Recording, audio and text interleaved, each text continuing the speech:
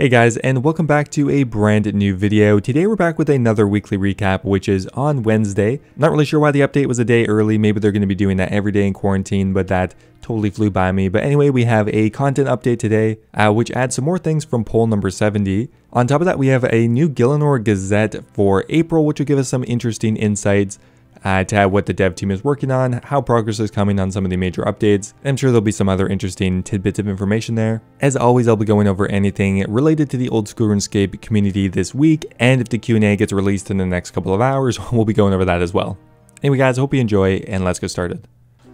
Now, today's game update is introducing more changes from poll number 70, and probably one of the biggest updates is the Blade of Saeldor can now be permanently charged with crystal shards.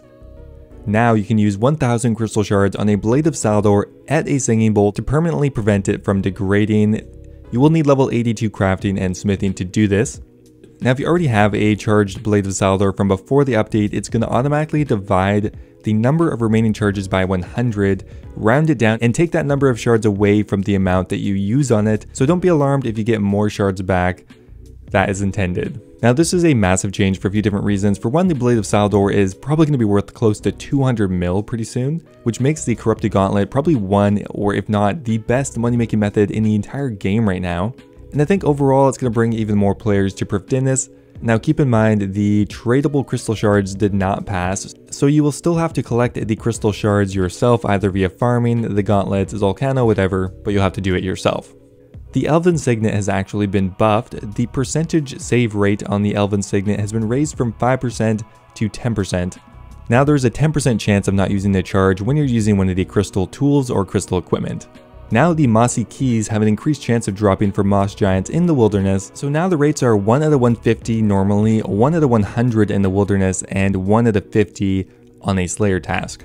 Now the polled changes to the Ironworth dungeon are now in the game. There's now a new room where you'll be able to find some traitorous Ironworth warriors for your elf slaying needs, and also NPC spawns across the dungeon have been increased. Now changes to the Grand Exchange are pretty far and few between. However, today we got the last item searched function.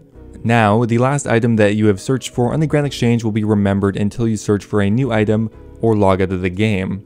Now this will appear in your search window before you type anything, so it's really not that intrusive.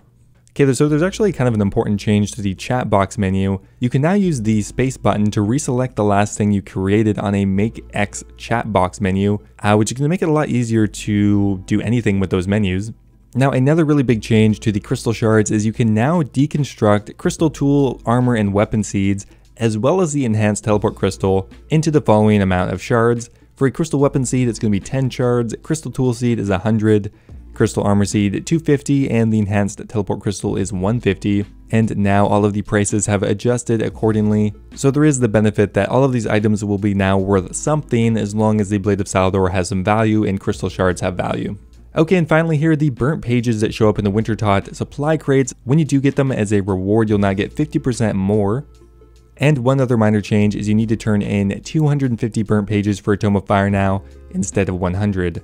As always, there are minor bug fixes and quality of life changes, but that is pretty much it for today's content update. Alright, next up here we have the Gielinor Gazette for the month of April, and I really like the March one, so I'm excited to give this one a read. The entire purpose of these is to give updates on future content updates, a little bit of an inside look on how they're developing things. Now to begin with here, they have a list of projects that they're currently working on, and they have a little bit of a blurb on all of them. Now the first one is Darkmire. Now they acknowledge that the sudden shift to working from home has had an impact on the development. Now the time frame they're given here is going to be Sins of the Father, and Darkmire will come sometime in the summer. Alright guys, summer 2020, that's when we're getting the update. Now they mention high scores here, and I have to say they are better, they do work now. The load time of the high score system has been drastically improved. To do this, we have had to increase the minimum requirement to get on the boss high score table, and they're still monitoring the situation, and we'd like to decrease the kill count requirement over time, but they're not ready to do that yet. They do mention a bit about leagues. They are really close to releasing a new league design, it seems. They made some great progress on the design for the second league, which is something the team is really excited for. They said they learned a lot from the very first league, and the second league will have addressed a lot of the pain points as they have listened to your feedback. Now they also mentioned early game improvements. They recently released the Gatherer Path, and they can now reflect on the impact of the early game experience. They're expecting to run a test with some tutorial island changes soon, but the team is currently focusing on a top secret project which we hope will give players something awesome to engage in while we're all in lockdown. Well, that has piqued my interest. What do you guys think that is? You know what my prediction is? I think it's King of the Skill 2. King of the Skill was something that was really fun for the community and probably didn't take that much work on Jagex's part, so I would expect them to do another one. Now, they do mention a bit on the clan system, and they say it is getting closer for a release. Mod Boko has just about finished up work on the core part of the clan system. Once the work is completed on Bounty Hunter and the Death rework, we can start developing clan content primarily. Now, as Group Ironman is built on the same core infrastructure as the clan system, they can't really make much progress on it until that is done. However, the good news is that they pretty much established all of the core design elements, and they've also started to work on the high score support for Group Ironman. Okay, so a very small sentence here, but very important. The next quest in the Karen storyline is still in the very early design process. However, we're coming up with the rewards, which include a new selection of powerful Arceuus spells. Now, what do you guys think those are going to be? I'm very curious about that. I mean, an Arceuus spellbook rework is kind of needed anyway. The entire spellbook is bloated with the reanimate spells, which really could easily be boiled down to a smaller amount of spells. So I am very curious if there's going to be higher level unsold heads or just completely different spells altogether. More necromancy related things, maybe some more teleports, I don't know. The Arceuus spellbook actually is so weird. It literally just has teleports and the reanimate spells, so it really could use more. Okay, next on the agenda is the PVM achievements. Now, this is a concept that would allow high level players to challenge themselves with fiendishly tough restrictions on boss fights and track those challenges in a way that you could show off to others. And they think achievements would be a great medium for that.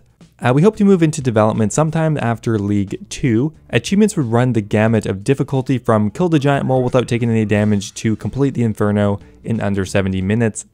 Honestly, sounds like a really fun idea. It probably wouldn't require that much dev time for how long players would be kept busy for. Now, there's a bit on account security and login issues. There's ongoing service attacks and login issues are impacting other projects, including the account security work.